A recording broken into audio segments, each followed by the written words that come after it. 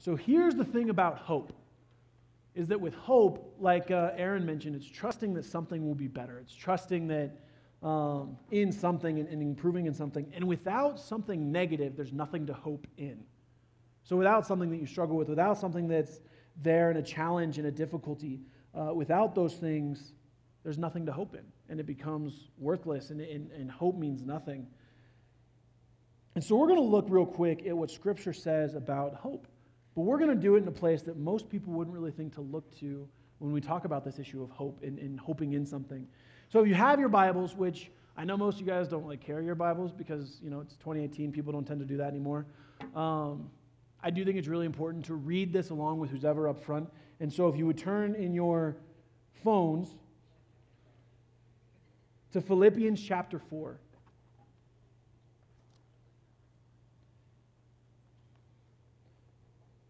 And we're going to start in verse 4. And I need to pull this up. That awkward moment when you don't have your notes ready on your phone because you did it on your computer. All right, so let's stand in honor of the Lord and His holy word.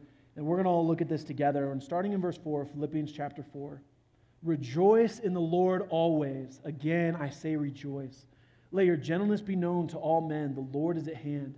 Be anxious for nothing, but in everything, by prayer and supplication, with thanksgiving, let your requests be made known to God. And the peace of God, which surpasses all understanding, will guard your hearts and minds through the Lord Jesus Christ. And the Lord adds His blessing to the reading of His word. You can all be seated. So often in our culture and in our world, we tend to have this idea that money is what destroys hope. And ultimately, that's what kind of has led to that culture, is people have this mindset that, because I have all of this, therefore I should have hope because I have more than this other person. And they almost make it a comparative game. And hope isn't about comparing what we have in comparison to someone else. It's in comparing for what God has done for us in our own lives. And it should not be a game about you and others. And so this isn't going to be a sermon focused on this issue of being thankful. We're going to talk about being thankful, because I think it's important, but that's not going to be what the entire focus is on. When we look at the book of Philippians, can anyone tell me who was the audience? And yes, I want audience participation. Who was the audience in the book of Philippians? Faith. The saints at Philippi. Wow, I was going to ask a follow-up question, but that covers everything. The saints at Philippi. So what that means, also you cheated, and that's not fair. The saints at Philippi are people who are saved who attend the church in the city of Philippi, which the city of Philippi at this time had actually really struggled with a lot of economic issues. So these people, these saints at the church at Philippi, they were poor, insanely poor. Even for that time period, they were poor. They were people who were under great persecution by the people around them. And they were people that were struggling with internal sins within their own congregation, within their own people that Paul addresses. And the entire book of Philippians is about a theme about rejoicing in trials. Because Scripture never says that it's based on our trials that we find joy. One of the things that we have to do is a lot of people in this world, they try to find happiness. Here's the problem with happiness is reactive, meaning your happiness is going to change based on your circumstances. So, for example, your parents buy you a new car. Yay, you're happy. All of a sudden, you wreck that new car. You realize you don't have gas money for that new car. Or all of a sudden, you have to pay for your own insurance. You're no longer happy that your parents bought you that new car. Happiness is reactive. And that's what our culture is striving for. It's what our culture is going for. Joy is not reactive. Joy is ever present. Joy isn't based on your circumstances. It's not based on your trials. It's not based on the good or the bad. Joy is found in what we cannot lose.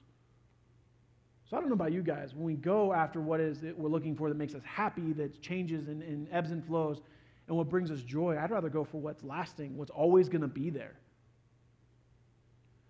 For example, I used to really, really not like coffee. I still don't like coffee. I also used to really not like tea. And then I married Caroline, and now I like tea.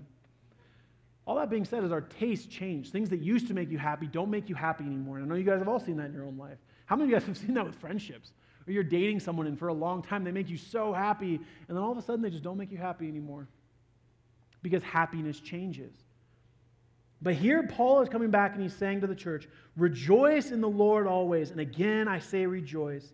Let your gentleness be known to all men. The Lord is at hand. saying have joy. Your goal is not to find happiness. Your goal should be to find joy. How do you find joy? Be anxious for nothing, verse 6. But in everything, by prayer and supplication with thanksgiving, let your requests be made known to God. And the peace of God, which surpasses all understanding, will guard your hearts and minds through the Lord Jesus Christ.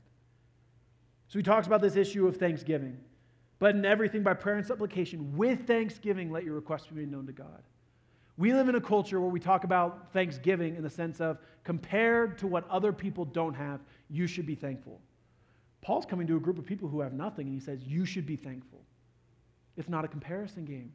It doesn't matter if you come from an insanely rich family or an insanely poor family. It doesn't matter if you come from a background of all your needs were met and all your needs weren't met. We should be able to rejoice. We should be able to be thankful for what we have. I didn't know this all growing up. I actually grew up really with a lot of not money. I didn't know this till I was older, but most of our Christmases, my parents couldn't afford like Christmas presents. But every year, someone in the church would give us Christmas presents. I didn't have any older siblings, but I lived off hand-me-downs until I was like 12 or 13, just because random people in the church would give me clothes up until I was taller than everybody. And I never knew we were poor, but that's partially because what my parents taught was thankfulness. And again, it wasn't this combative, oh, I'm thankful because that person has less. It was thankful because God has provided. And I do think when it comes to having joy, thankfulness is so key to that. Because whether we have nothing, whether we have something when it comes to this world, we all have been given something. And we're going to talk about that. Let your requests be known to God, and the peace of God, which surpasses all understanding, will guard your hearts and your minds through Christ Jesus.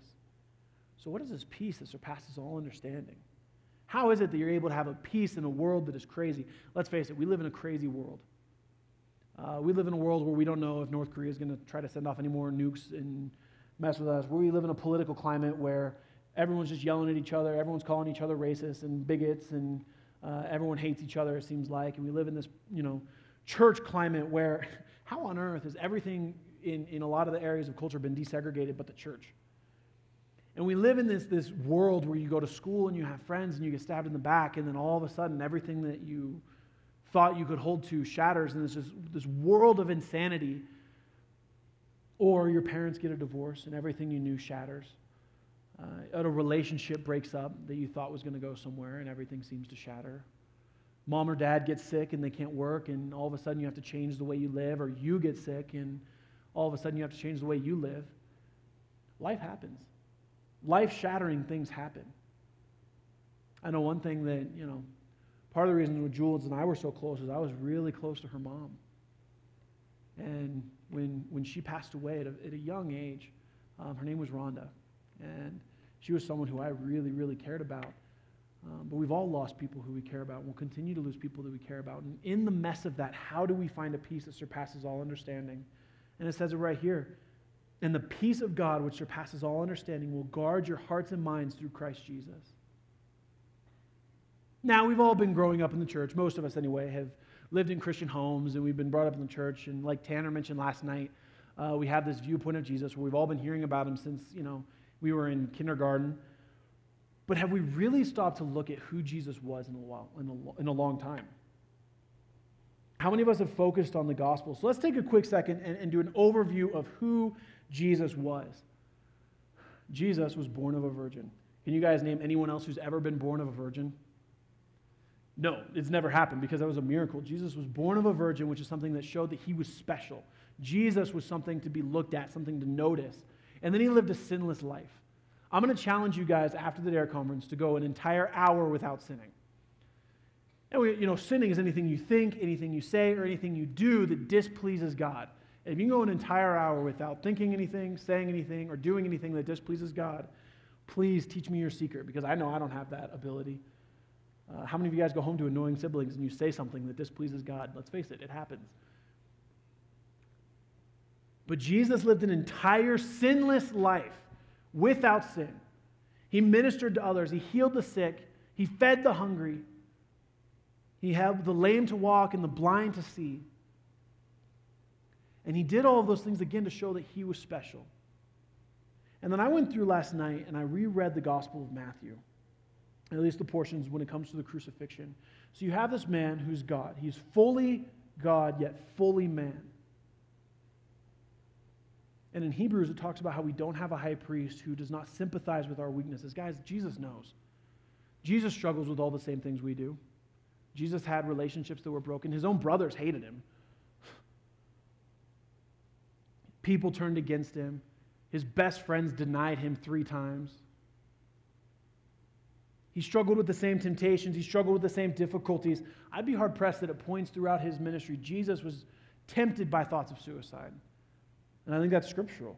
Jesus had faced an enemy where Satan knew if he was able to cause Jesus to sin, the entire redemptive story was over. Jesus would no longer be a suitable sacrifice for our sins if Jesus had sinned. So I would go as far as say that Jesus was tempted by every single sin that Satan has ever tried to tempt anybody with ever. So whereas this room was divided by people who maybe struggled with certain things and people who maybe didn't, I think Jesus struggled with everything. I think those temptations were there and they were present, and so Jesus understands. Jesus understands pain, so the night before he was to be crucified, he had lived again a sinless life. He knew he was going to be betrayed because people hated him. It's just what happened when, at the time they hated Jesus. He knew he was going to be betrayed, and he prayed before the Lord because he knew the difficulty that awaited him, and he asked the Lord, if it be your will, remove this cup from me. But not my will, but yours be done.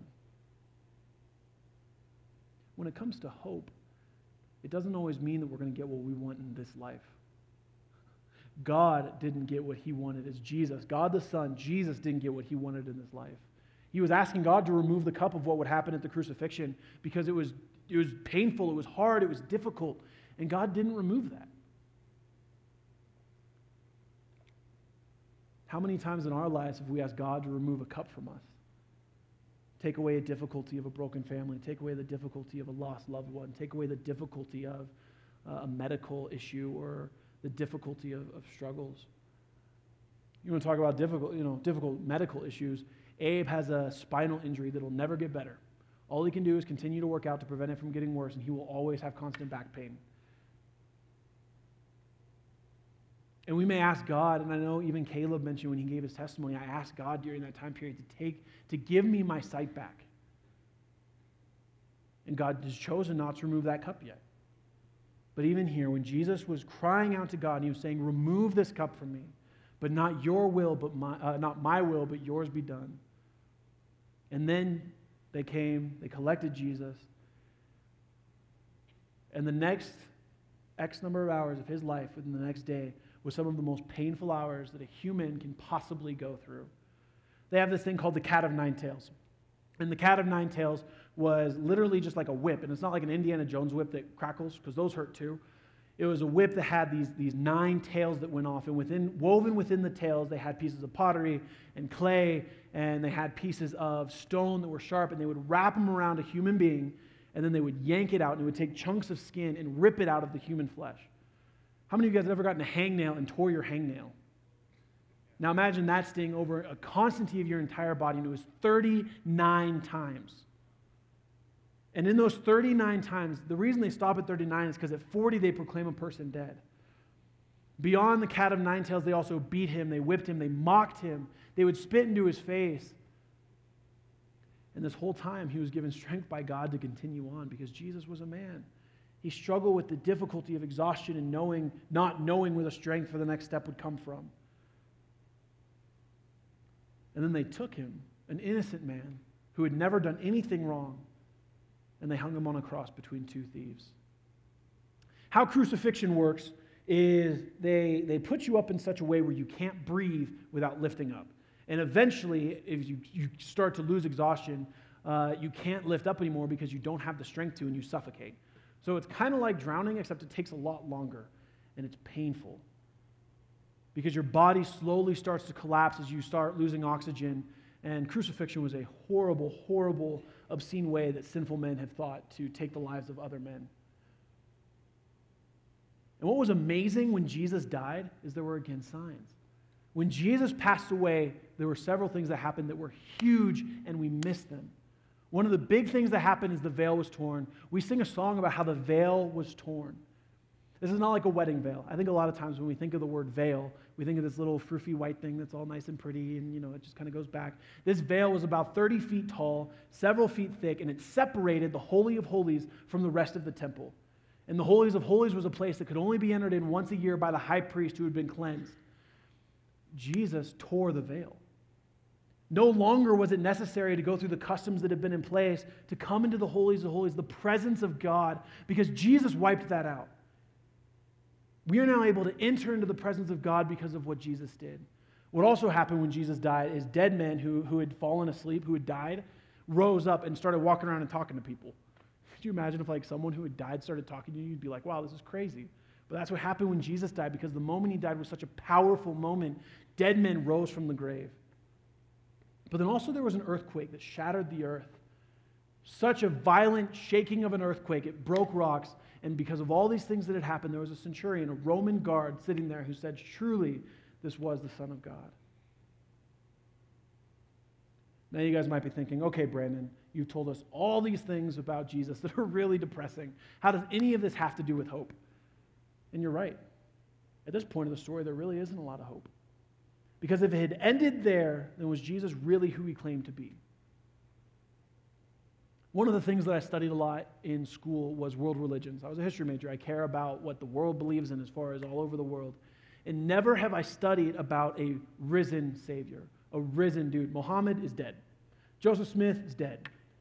Buddha, Gandhi, whoever it may be, they're dead. Jesus is alive. Because what happened 3 days later was Jesus rose from the grave.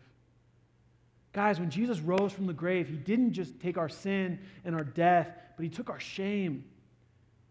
And by dying on the cross and raising from the grave, Jesus was not only who he claimed to be in being the Son of God, but Jesus also adopted you into his family. Through belief in Jesus Christ, you are now a child of God.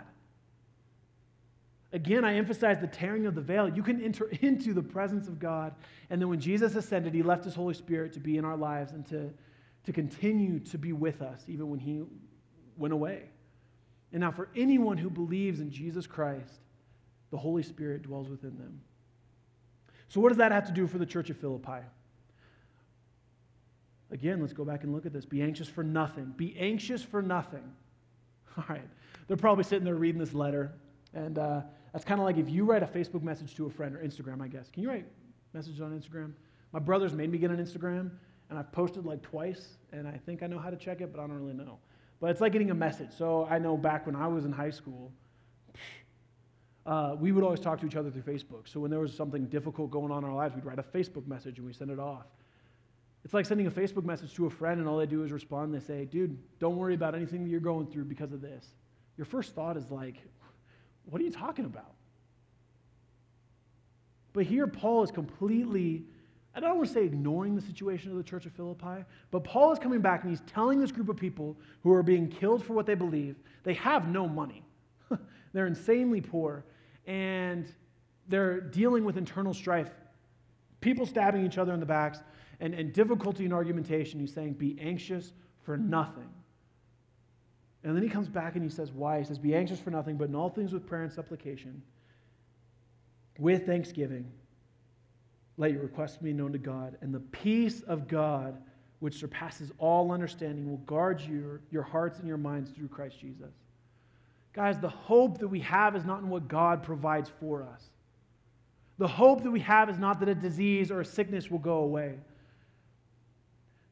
My friend Caleb may never see in this world, but the next thing he'll see is the glory of Jesus, because he has hope that Christ has saved him from his sins. Some of you guys may have difficulty in different things. Maybe you struggle with depression or the thoughts of suicide. And man, those are real struggles that we face in this world. And I don't want to be one of those people that just says Jesus is the answer, but here's the thing. We have a hope that even if it may not directly address with that and how we're feeling, Jesus is alive. And when Jesus rose from the grave and claimed he was who he claimed to be, he put a value on human life as the creator of the universe, that life has value. And we have a hope in that. Even if you may never be loved by anyone in your entire life, God loves you. He sent his only son to die for you. And through belief, we can achieve the gift of eternal life. That was the second thing I noticed as I studied world religions. In every single world religion, and really there's three types of religions in this world. There's the religion that doesn't believe in a God. For those of you who've been told the idea of atheism is new, there were atheists in ancient Greece. There were atheists in ancient Rome. Man, atheism is as old as dirt. People have been ignoring and disbelieving in God ever since sin has crept into the world. So atheism is not new. There's the belief that there is no God. The second is a belief that man can become right with God by doing all the right things. That's Islam. Islam believes in the 5 pillars of Islam. As long as you do those 5 pillars, Allah will be happy with you and you'll go to heaven. You have all these other world religions. Hinduism is eventually, and in Buddhism, you're trying to reach nirvana by doing all the right things.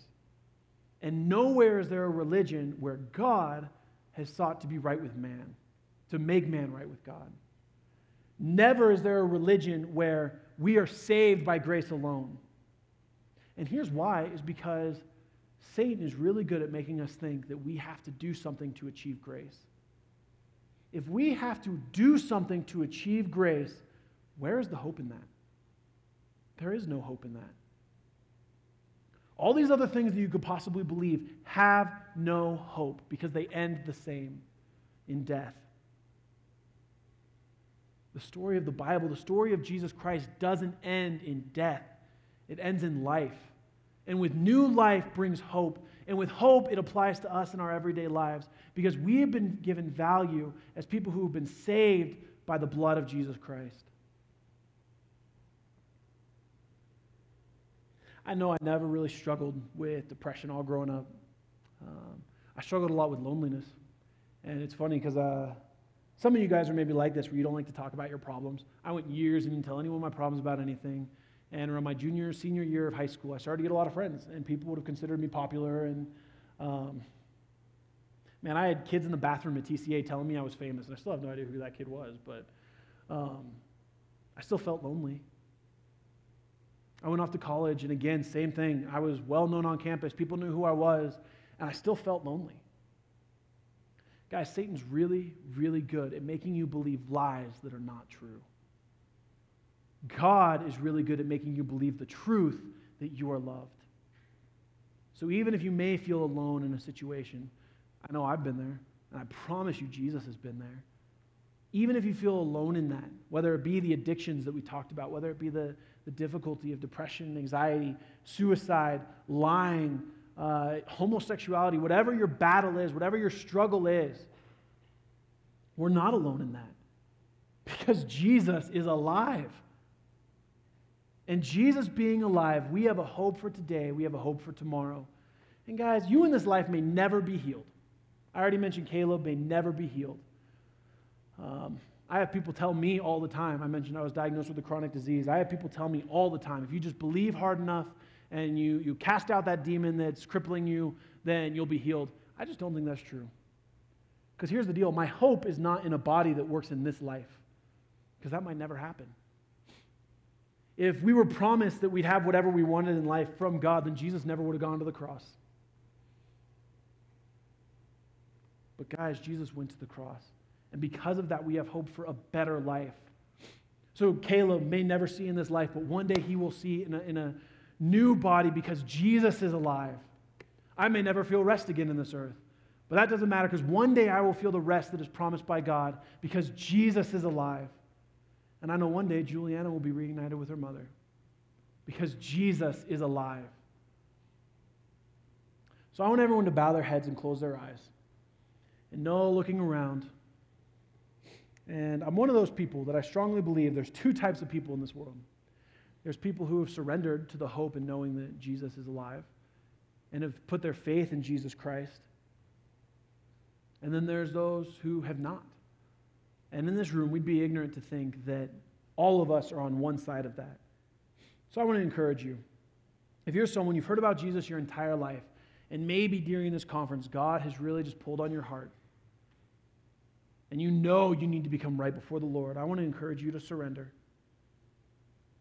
I want to encourage you to cry out to God and seek that hope that we have in Him. And there's not going to be an invitation. I'm not going to ask anyone to raise your hands, but right there in the seats where you are, I want you to pray and ask God to save you. Find that hope that is found in God, in the joy from the resurrected Savior.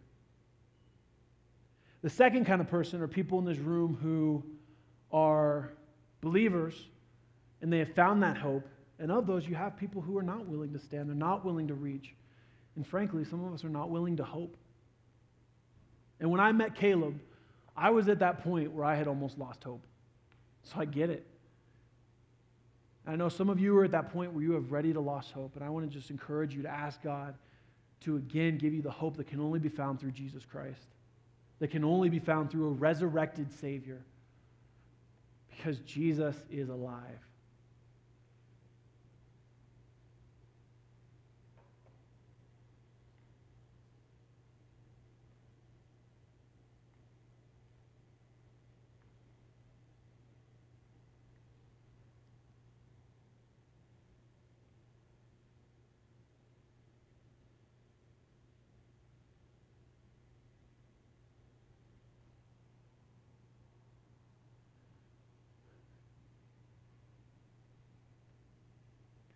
Dear Heavenly Father, Lord, I know I am not worthy to proclaim your word, but Lord, you have revealed yourself to us through your word and through the scripture, but you've also revealed yourself to us through your Son. And Lord, we want to thank you that we are able to find a peace that surpasses all understanding through what Jesus has done on the cross, through his death, his burial, his resurrection. And Lord, we want to thank you that Jesus is alive. Lord, we want to thank you that Jesus has shown his love for us and that we are able to have hope that is found through Christ. Lord, I do want to pray for those who are here. I pray for those who may be struggling to know you, who are doubting. Lord, I just want to pray that you would show yourselves to them. That regardless of the circumstances, Lord, that you would just reveal yourself to them and that they would see that you are not only true and alive, but that you are the hope of this world. I pray, Lord, for those who have been encouraged. I pray that you would just help us as a group of believers to stand for truth, to reach to a world that is lost, and to hope in you and find hope in our risen Savior. Lord, I just want to personally thank you publicly for how you have given me a peace that surpasses all understanding through a life that doesn't make sense, through a life that isn't fair, and through a life that is difficult and full of challenges. I want to thank you for how you have shown that to me. And Lord, I just pray that you would help us moving forward, that we would continue to seek for that hope and that joy that is found in you, that cannot be found in the things of this world. I pray all these things in Christ's name. Amen.